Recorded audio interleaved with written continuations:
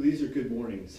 These work on a good hip hinge habit, as well as work on some glute strength, hamstring flexibility, hamstring function as we work on these. So you want to keep your knees straight, keep your back straight. Arms can kind of be wherever. A lot of times when I do this, I'm crossing my arms across here, and I'm just leaning forward, making sure that all the movement's coming from my hip. I'm not bending my spine too far this way, and I'm not bending my knees as well. And so I'll feel kind of a pull through my hamstrings as I do that. Go as far as feels good and tolerable. I'll show you from the other side here as well.